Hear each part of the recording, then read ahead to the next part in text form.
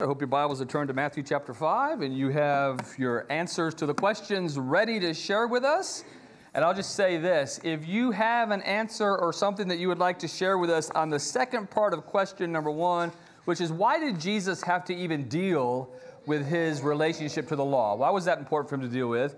You can raise your hands, we'll get a microphone to you. Do we have microphone runners? Anybody have a microphone? All right, we got at least one with a microphone. Before we start, let's go ahead and bow for a word of prayer. God, we are amazed by you. We're amazed by your Son. We are just so grateful for your law, and we're so grateful for your mercy. And we understand that your law is merciful to us. It teaches us how to live a life that is fulfilling here, and most importantly, a life that will please you so that we can be shown mercy at the end. We just love you so much. We love your word. We thank you for allowing us to be together studying it. And we pray that you'll be with our hearts as we open up your word today. Through Jesus we pray. Amen. Well, I hope all of you are taking us up on the challenge to at least read through or listen to the Sermon on the Mount every week. So the whole 3 chapters, either read it, or you have a dramatized version of the Bible, listen to that. Or if you don't have a dramatized version, a regular version, or some of the links I gave you, have it in there so you can just hit one of those links and be able to watch the Sermon on the Mount being delivered by Jenna's uncle, actually, who memorized it in one of our challenges that we had years ago. So let's go ahead and read the text. Matthew chapter 5, 17 through 20. We'll start with that. Matthew chapter 5, 17 through 20 says this. Do not think I came to destroy the law or the prophets. I did not come to destroy, but to fulfill. For surely I say to you, till heaven and earth pass away, one jot or one tittle will by no means pass from the law till all is fulfilled.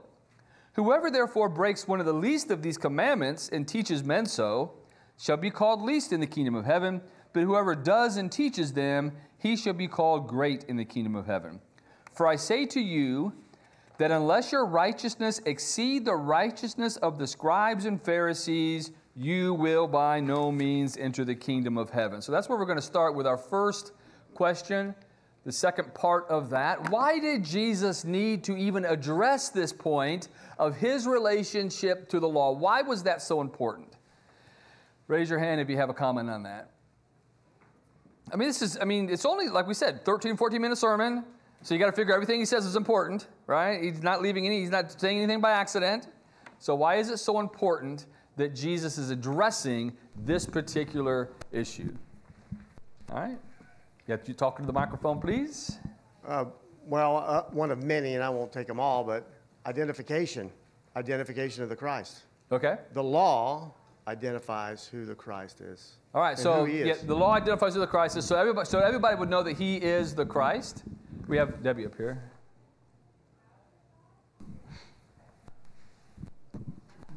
Just simply, Jesus is the Son. The law came from his Father. That's God's words.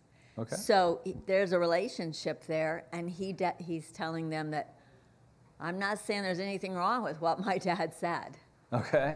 But I'm gonna expound upon it and show you how to complete it, or how it will be completed.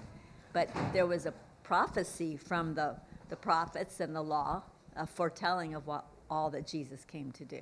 Okay. Yeah, I think one key point is that Jesus is going to make this point throughout the sermon that the law is not something that was bad and needed to be abolished from the beginning. The law had its purpose. And I'm not coming to destroy it. What God did and gave us had a purpose, and I'm not coming to get rid of that or destroy it. I'm coming to fulfill it or accomplish it. Phil? Well, do we have somebody back there? Brian has one. Brian first. Sorry, Phil. All right, thanks, Phil. Yeah, well, it's like you said before the Lord's Supper. The Pharisees were the Harvard grads, and they're the ones that know the law. And so if Jesus is opposing them, well, then there might be the temptation to think, well, Jesus is opposing the law. And I think honestly, I think this is very challenging, for us as well. It's kind of a general principle that if you believe in if you're following a tradition that is not really God's law, and then somebody challenges that tradition, the temptation is to think, well, that person's against God's law. He's lawless. And it's like, no, he's just against your tradition. So we have to be careful with that distinction. Yeah, so the Pharisees were like the keepers of the law, right? They were the most studied, and all times he lumps the scribes and the Pharisees together in his rebukes. So it was not unusual for people of the time to get those two things confused. So in other words, if the Pharisees say it, then that must be God's law. And so Jesus is going to deal a lot with that kind of stuff. All through this sermon, he's going to make the distinction between what God says and what the Pharisees are teaching you. And so as he's starting this sermon, he goes, those aren't the same thing. And so I think that's an important part of it. Phil? Yeah, I believe that the issue with his audience that he was trying to address was two things. Number one, they had misused the law and tried to turn it into a justifying mechanism to justify themselves before God. So they really didn't need to come to Christ. And Paul takes care of that argument in Romans 8 when he says they sought to establish their own righteousness, but they wouldn't receive his. But the other issue was the law was a remedial system put into place because the people were not ready to receive the Messiah yet. It would take many years for that to happen.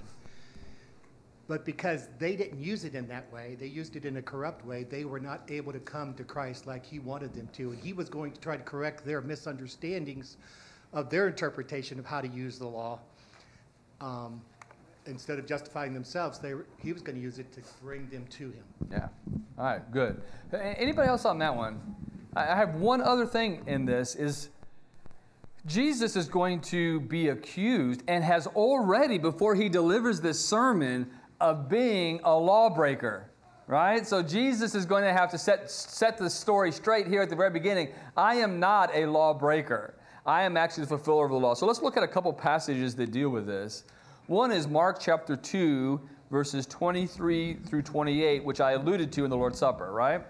Mark 2, 23 through 28 says this. Now it happened that he went through the grain fields on the Sabbath, and as they went, his disciples began to pluck the heads of grain, and the Pharisees said to him, look, why do they do what is not lawful on the Sabbath? But he said to them, have you never read what David did when he was in need and hungry, he and those with him, how he went into the house of God in the days of Abiathar the high priest, and ate the showbread, which is not lawful to eat except for the priest, and how he also gave those who were with him. And he said to them, the Sabbath was made for man, and not man for the Sabbath. Therefore, the Son of Man is also Lord of the Sabbath. So this contention that the Jews are going to continue to throw at Jesus, Jesus needed to address it right here at this particular occasion. Look, I am not breaking the law. I'm not destroying the law. I am fulfilling the law.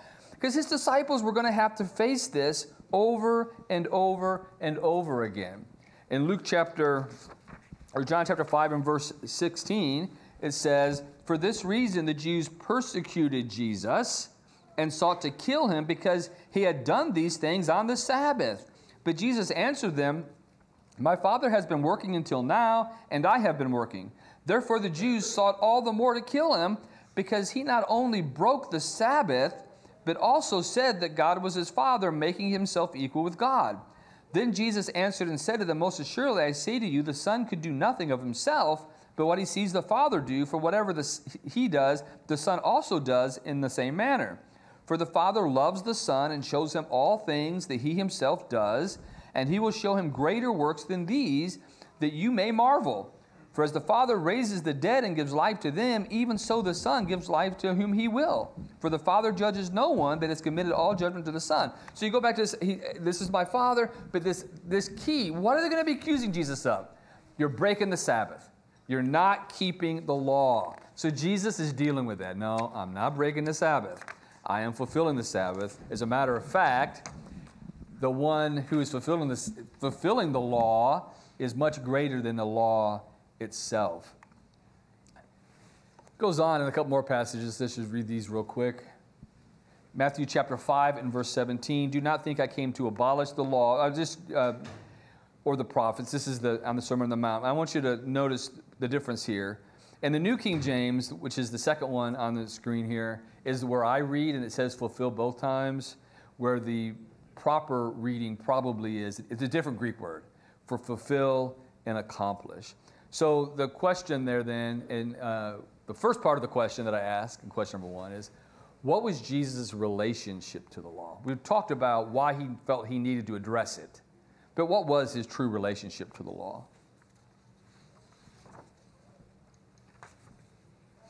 Fulfiller of it, right? That's what he says specifically. Think about this for a second. What an incredible, amazing thing that would have been if they could grasp that. That Jesus came to accomplish everything that was in the law. And those who hung on to that and realized that would have had a totally different view of Jesus than, hey, he's coming to break the law or he's coming to reestablish something different. Oh, forgive me. Going along with that, when you look at Hebrews, especially 7 through 10, 7 through 9, you can almost say that the law is the shadow of him, right? The sacrificial system, that's all him, right? The temple is his church, right? It's his body. Everything that's in that law is a shadow of himself, of what he's going to do and back to the fulfilled. Right. Could you imagine if you really could grasp that Jesus is really coming to illuminate everything? If we understand who this man is and what he is coming to do, we will understand the law better than we have ever understood it ever. One commentator wrote, Jesus came to fulfill all the types of the law and all the unfulfilled predictions of the prophets. Jesus and his kingdom with all that pertains to them constitute the object and fulfillment of all the prophets. So in other words, you mean we're in the alive at the time where all the prophecies are ultimately going to be fulfilled through this one individual? How much more would this Jesus have meant to them if they realized this? In his book, Brother Earnhardt states it this way: Jesus was destined to be the fulfillment of all the Old Testament types and shadows and the realization of all the Old Testament prophecies. He was to be the culmination of the law's purpose to lead men to justification through faith in him. So this is a key element. I mean, if you don't get this, Jesus' relationship to the law, you're not going to get anything else. And so he has to address this. A couple passages that we can look at here. Galatians chapter 3 and verse 22. But the Scripture has confined all under sin, that the promise by faith in Jesus Christ might be given to those who believe. But before faith came, we were kept under guard by the law, kept for the faith which would afterward be revealed. Therefore the law was our tutor to bring us to Christ, that we might be justified by faith. But after faith has come, we are no longer under a tutor. So it's like the law, it was from God, right? And so Jesus isn't saying the law, God made a mistake, never should have given the law. The law was there for a reason. It was a tutor to get your minds ready and to give you all the information you needed, so when Christ does come into the world, you'll recognize him and you'll recognize what he's here to do. He's here to offer everybody, Jew and Gentile alike, the opportunity to be justified by faith in Christ. That was the whole purpose of the Old Testament and the law and in the whole relationship he had with the Jews. It wasn't just a Jewish thing. It wasn't just a law-keeping thing. It was about telling them how God really intended to bring everybody back in fellowship with him, and that was through Jesus. So it would be one of those moments that if you really got what Jesus said on this particular occasion, it would be one of those illuminating moments where you're like, wow, this is where I am is totally amazing. The fact that I can listen to him teach every day and follow him around, I am one of the most blessed people in the entire world. I'm going to hang on every single word he has to say and find out how all this stuff takes place. Randy? Yeah, I'm just sitting here trying to put all this into words that I can comprehend. Kind of like Debbie was saying, and you just said, as John told us, in the beginning was the Word was with God, and the Word was God. So that relationship is so important for them to understand that he really can do this. He is the one who can make this happen, can fulfill this law, because he's God's Son. And it's all about establishing that relationship there. Yeah, and he is going to say things that are going to look to the untrained eye, the Pharisee-trained eye, that he's breaking the law. And he's saying, no, I'm not a breaker of the law, I'm the fulfiller of the law. And I think that is just so important here. Before Brian gives his point, let's read Romans chapter 10, 1 through 4. It says, "Brother, my heart's desire and prayer to God for Israel is that they may be saved." And this is sort of like he's talking about the people that were following Jesus, not following Jesus, the ones that were alive and were rejecting him. "For I bear them witness that they have a zeal for God, but not according to knowledge. For they, being ignorant of God's righteousness and seeking to establish their own righteousness, have not submitted to the righteousness of God. For Christ is the end of the law for righteousness to everyone who believes." And could you imagine when Paul understood that for the first time, as being a Pharisee and being somebody who was trained under Gamaliel, when he understood that everything that I had learned my entire life is now I understand it in a totally different degree and a lot better the way that it was supposed to be understood. And now he says, I want all of you who I used to be like. I used to think like you think. Oh, understand how much better it is to understand the truth and know what God really intended from the law was to always bring us to Christ, who could actually take care of the law. And I imagine there might have been some kicking yourself if you're Paul that you didn't follow Jesus and take advantage of all those opportunities or whatever, or the Pharisees of the day. Brian?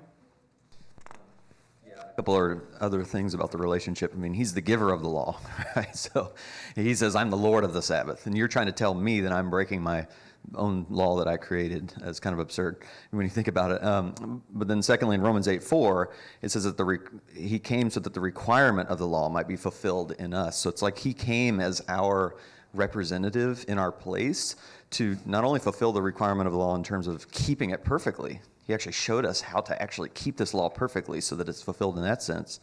But then the other requirement of the law is that those who don't keep it perfectly will die.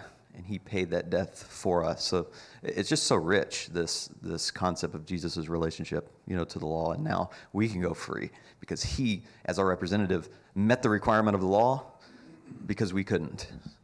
Yeah, and he paid the price for all of us. So yeah, it's one of those things that it probably went over a lot of their heads, and there wasn't a while. And the true depth of it might go over our heads too, as we read through it over and over and over again and just stop to think, man, what was he really saying here? What was he really doing? He was just really putting himself up as the only authoritative figure here.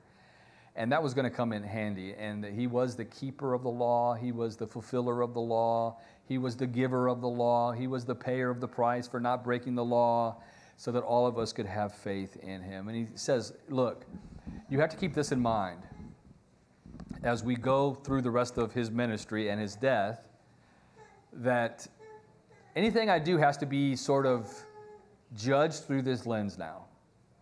If you understand this, you're going to be able to understand how I interact with the Pharisees. You're going to be able to understand what I say to the Pharisees. You're going to really get a lot more out of my life if you really, really understand this. So he did not, in all of this, so when Jesus said something, you could automatically know he's not telling you to break the law, right? Because he says, not one jot or one tittle. We might say, every T has to be crossed and every I has to be dotted of the law in the fulfillment of what I'm doing. So if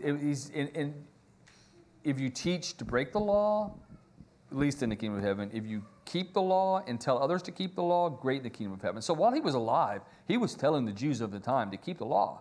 And he was fulfilling the law. So if my disciples are picking grain on the Sabbath, they're not breaking the law if I'm giving them a chance to do that. All right, Phil has a comment here.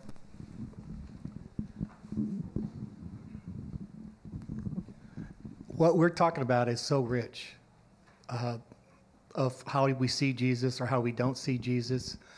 The Old Testament people saw Jesus on a mountain giving the law to Moses. But many years later, Jesus comes in the flesh, and he comes up on the mountain, and he proclaims this sermon to his people, the fulfillment of everything that was given to Moses years before. One of the struggles that I think we all have is with the law and with Jesus is I see Jesus as a sum total of not just the law and its fulfillment, but he is the culmination of everything where God wanted us to be that we couldn't be before. A lot of us, when we get baptized, I'm afraid, we get baptized, we hear the law, we hear the gospel call, we obey it, but it doesn't come to the place that it should come to for a lot of us. I remember being baptized and wondering, is that all there is? I knew there was more. There was Jesus. And this idea of joining with Jesus and uniting with him in baptism wasn't just a command that I obeyed because the gospel message said to do it. It was entering into a divine Godhead relationship, just as they did on the mountain with Moses, and just as Jesus is laying it out here. And I think that's why the relationship, not just to the law, but to the Godhead, means so much to me. It gives me the answers that I can't find through the law alone. Jesus fulfilled not only the letter of the law, but the spirit of the law, the heart of God behind it. And that's what he's proclaiming here with his mercy and all of his other divine attributes. And that's what he's going to be showing every day of his life. And that's why one of the reasons we talked about when he left the mountain done teaching this, the people were like, he taught us one having authority not to describe. There's something different about him. And one of the things we talked about being different is that he lived it perfectly. He was teaching us something that was more challenging than we could ever live up to, more challenging than the Pharisees could ever live up to, which he's going to address that. But he never failed to live it, never failed to live it perfectly. And like you said, not just the law itself, but actually everything behind the law, the spirit of the law, everything God intended for the law to be, Jesus kept it perfect. So it wasn't like the Pharisees, look, I did this, I kept that law just the way I was supposed to keep it. You know, Jesus was keeping the law, but he was keeping it with the right spirit, the right attitude, and exactly how it was supposed to be kept, which had to be just eye-opening every day. I mean, could you imagine following Jesus around as one of his apostles every single day and seeing all this stuff unfold? Because we talked about this. They were not educated in a worldly way that you might think they were, but spiritually they were educated. All the Jews, you know, that we talked about this, all the Jewish kids had to learn the Torah, right? They had to be able to quote just about all of it. So they knew all this stuff, and they had been taught it all their lives, and now they were realizing with Jesus, I hadn't really learned it right. And that is scary and challenging at the same time. I think all of us probably have had something in Scripture that we've looked at and said, I don't know that I've understood this correctly, and I don't know that I've been living this correctly. And it's really eye-opening when you do understand it. So, question number 2 then. In what ways does our righteousness need to exceed the righteousness of the scribes and the Pharisees? Because I think this is one of the key parts of the whole sermon that Jesus has given. In what ways does our righteousness need to exceed the righteousness of the scribes and the Pharisees? All right, we have Randy up here.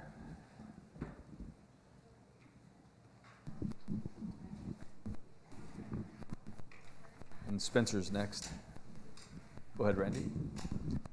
Well, yeah, the primary reason I believe is that the Pharisees had externalized everything, and Jesus was teaching them that it needs to come from the heart. You need to think this way. You need to just, it's a humble approach to God rather than an arrogant approach or a condescending approach. Well, I'm glad I'm not like this publican kind of attitude. So he wanted them, it has to be a realization that we have received a mercy, that we appreciate that mercy, and that we want to do everything we can to be a godly person. And that's way away from the Pharisees. And they also wanted to keep it from people. You know, the vast majority of the people until very recent times were illiterate. They were uneducated. Education was private. It was expensive. And so that's another reason that it was so important that people realized Jesus was the Word and they could learn from that Word and not depend on the Pharisees who were actually giving them a wrong version of God's Word. Yeah. And so... Yeah, and the Pharisees were more concerned, and he's going to talk about this a lot in this sermon itself, and then a lot of his other teaching.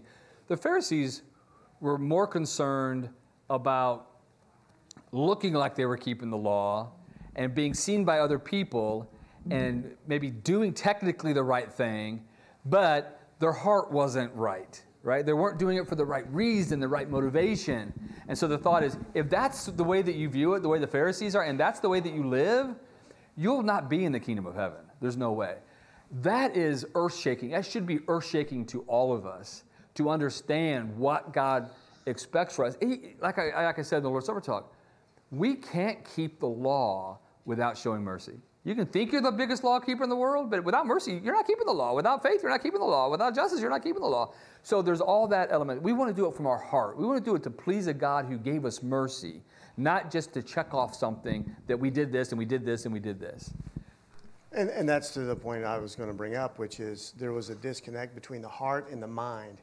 Back in Matthew 23:23, he says, you tithe and mint and anise and cumin, but have neglected the weightier matters of justice, mercy, and faith. These you ought to have done. And then we stop, right? Those are the ones we're supposed to have been doing.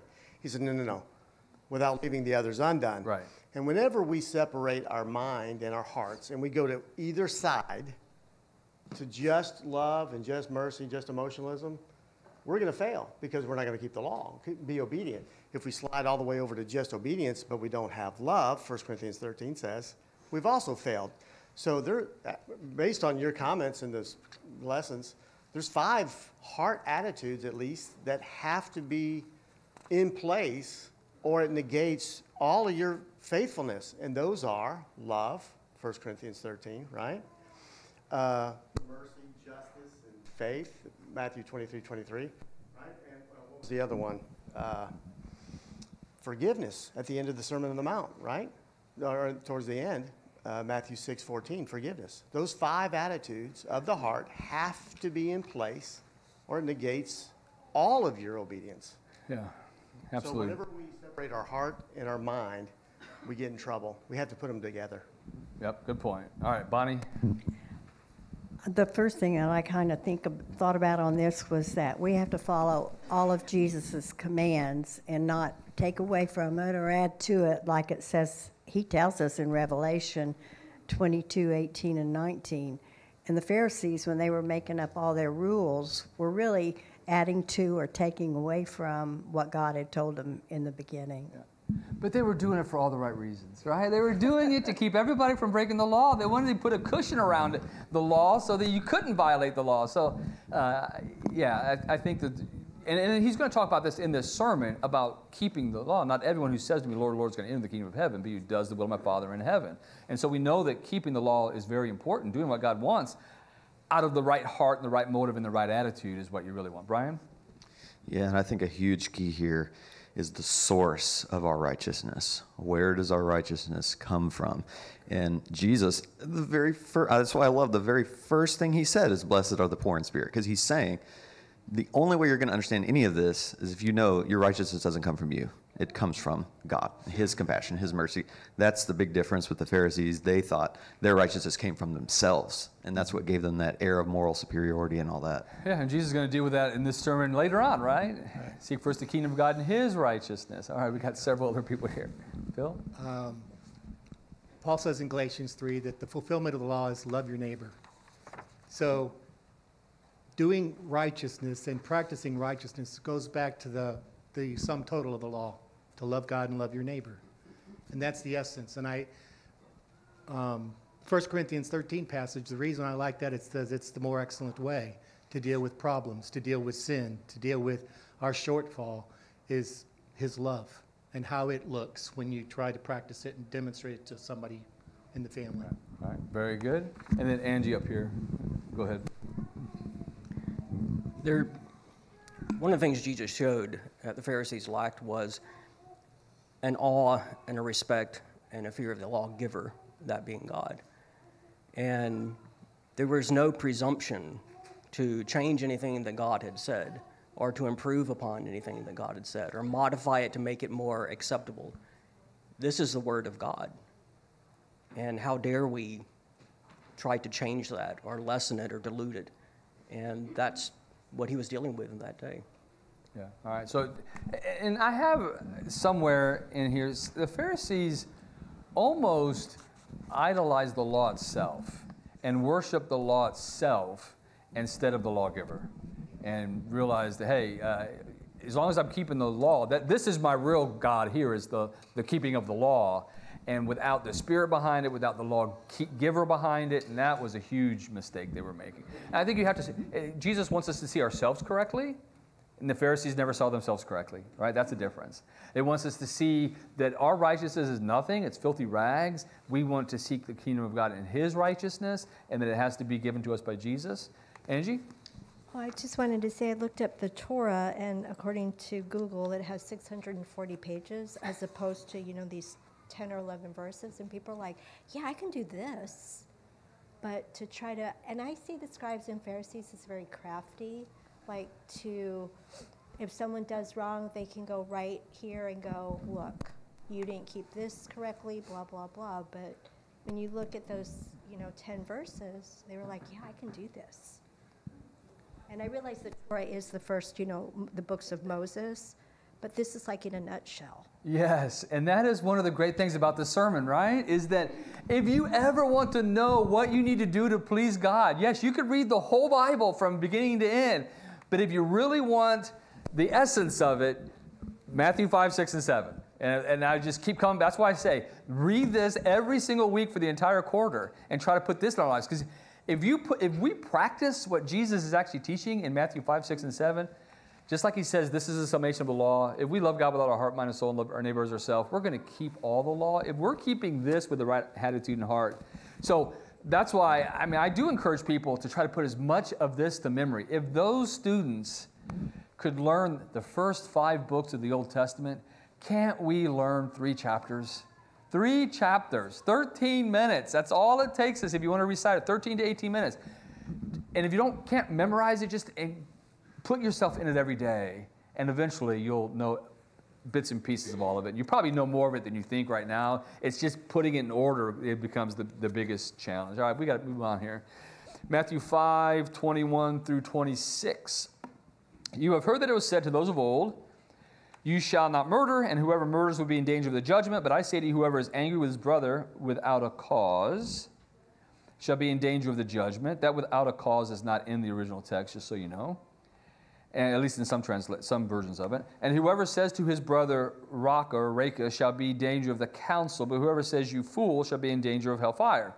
Therefore, if you bring your gift to the altar, and there remember that your brother has something against you, leave your gift there before the altar and go your way. First be reconciled to your brother, and then come and offer a gift. Agree with your adversary quickly while you are on the way with him, lest your adversary deliver you to the judge hand you over to the officer, and you be thrown into prison. Assuredly, I say to you, you will not by no means get out of there until you have paid your last. So this brings us to question number 3.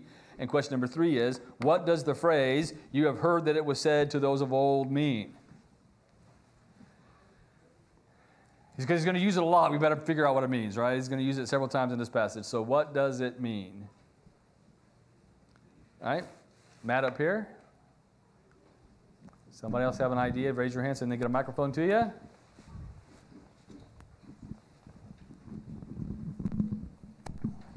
This is that, like what Brian was talking about, the traditions. Okay. This is what's been handed. This is the norm that they were used to, and sometimes it was right, and sometimes it wasn't, and so he's separating out.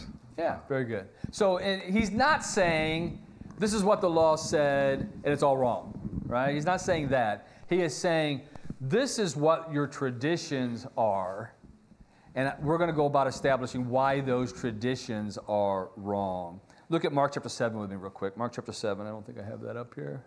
Mark chapter 7, verses 1 through 13. I think this really answers this question. Mark 7, 1 through 13.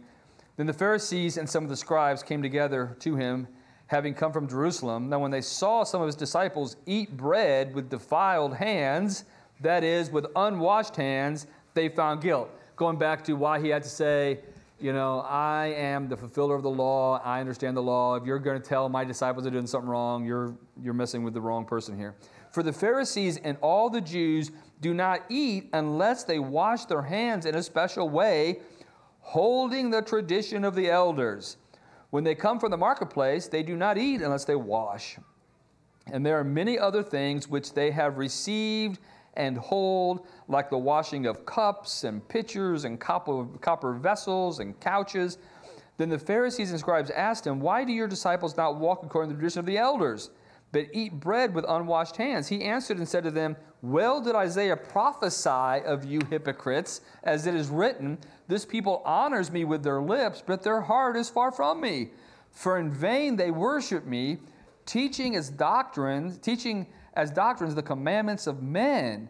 For laying aside the commandment of God, you hold the tradition of men, the washing of pitchers and cups and many other such things you do. He said to them, all too well you reject the commandment of God, that you may keep your tradition. For Moses said, honor your father and your mother, and he who curses father or mother, let him be put to death. But you say, if a man says to his father or mother, whatever profit you might have received from me is Corban, that is a gift to God, then you no longer let him do anything for his father or his mother, making the word of God of no effect through your tradition, which you have handed down, and many such things you do. Ouch. I mean, that is a hard and heavy rebuke, isn't it? And it just brings it right down. And this is, as Matt said, this is what Jesus is dealing with. He's not dealing with, hey, the law's wrong. He's not dealing with any of that. He's saying, your interpretation, your traditions are all wrong, and you hold those above the traditions of God. That's why it is so important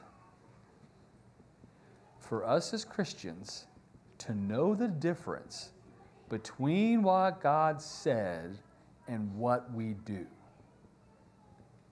Now, what we do might be exactly like God said. And there might be some things we do that, we need to do a little more examination on. Is that really what God expects us to do? Not knowing the difference, we'll end up right back here. So that's why we really have to be able to say, all right, what does the Bible say about this? Regardless of what was handed down from us from our fathers or our grandparents, what does the Bible actually say? All right, and not put a commandment of men or tradition of men even in the same ballpark as a command of God, let alone elevating a tradition over a direct command of God, where you can say, I'm following, can you imagine this? I am following a tradition of my fathers instead of following a command of God. Nobody would want to say that, right? Nobody would want to do that either. So we really got to make sure that we know what we're doing here. Okay, anybody else want to tackle question number 3? All right, let's go to number 4 then. Why is it important not to think or say bad things about our brethren? And this is another one, I think, as Angie was sort of pointing out, you have this whole law here, and then you had the whole law, and then you had the interpretation of the law. Jesus just had this uncanny ability to break everything down to small. Like he's going to say, just be honest. Don't swear later. We're going to talk about that. Just be honest. And so there's a whole bunch of important things here. So what can we have? Question number 4, why is it important not to think or say bad things about our brethren? Bonnie has one, at least.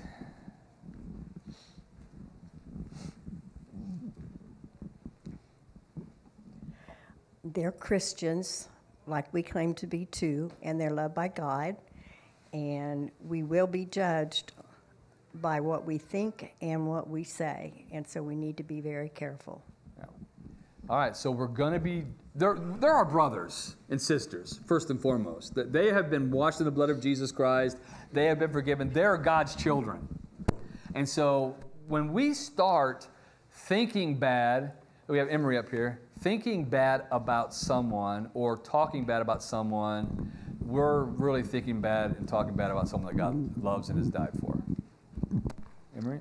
So one of the, I guess, tenets of being a Christian or Christ-like is that we should be trying to build up others, our brethren. And when we're saying bad things, we're not actually building them up. We're tearing them down. And potentially, we might be elevating ourselves above our brother. Okay. So the idea, though, I think, is that we should be building up, which is lifting your brother up above you to help them up. And then you will be carried along with them because you're another brother and will help you up. Yeah, if you're thinking bad about them, that's impossible, right? And if you're talking bad about them, that's impossible too. The whole Philippians passage about esteem others better than yourself. It's this love that we should have for one another. And there's just a very small step between thinking and saying to acting. And I think that's what the whole point is. Out of the abundance of the heart, the mouth speaks, right? And so if we're thinking bad about our brother or we're talking bad about our brother, it's not going to be too long before we do something bad to our brother.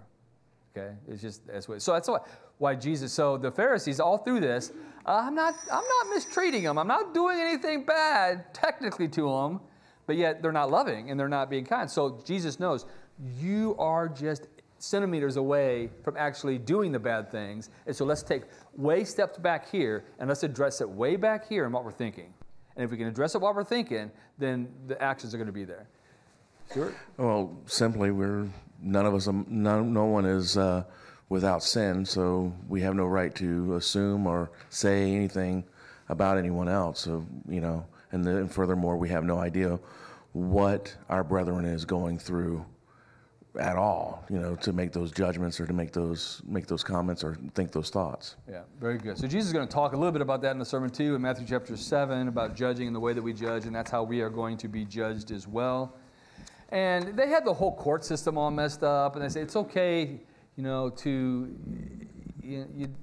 just, as long as you don't murder your brother, you're fine. I mean, that's it. No murder, you're fine. And the whole study of the court system here and what he's saying is a very interesting study. You think that, first of all, there really wasn't latitude in their judgment, their city courts, if somebody committed murder.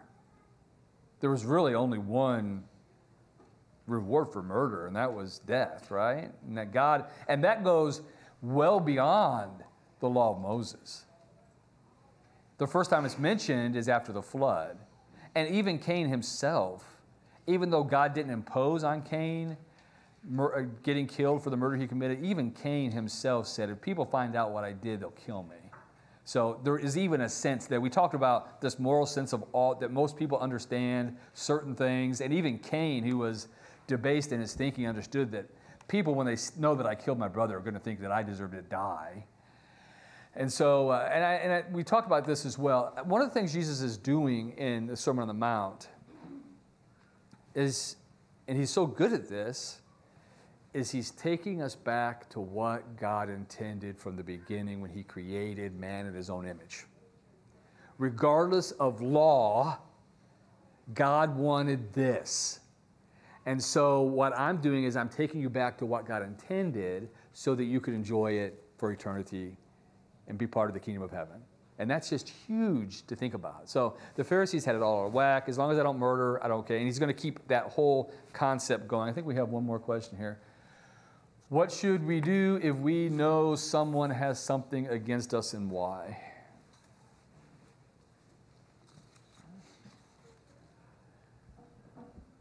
How important is it?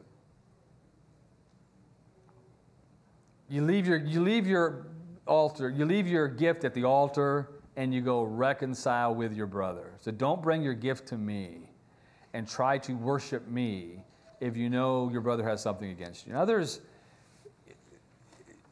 if you've tried to reconcile it and your brother's not willing to reconcile with you, there's not really a whole lot you can do about that, right? Romans chapter 12 says, as much as depends on you, live peaceably with all men. Is it possible for you to want peace with somebody, and you've done everything God told you to do to have peace, and that person not want peace with you? Unfortunately, we live in a broken world. Not everyone's going to do what God says. That is possible. But you better make sure you made your effort, because I expect that. Brian? Yeah, and sometimes we're so stuck in our pride, they're the ones that wrong me, I'm not the ones that did it, and we just hold on to that pride, and then eventually it may come out in God's heavenly court that actually we were the guilty ones. Yeah. You don't want that, so that's why he's saying humble yourself. Go ahead and make friends immediately. Just go do whatever you can to make things right, and God will be pleased. Yeah, good point. Anyone else? We have just 30 seconds or so. I had a lot more in my notes that we didn't get a chance to cover. Sorry. But that we had a good class. Thank you for all of your participation. And I challenge you again, maybe if you haven't done it, read the whole thing before Wednesday. All right? As Brian made that point, came back to me, blessed are the poor in spirit. All right? So how he started out you're not going to go to your brother and try to make peace if you have too much pride. If you have too much pride, you're not going to try to do that. So that's what we got to keep in mind.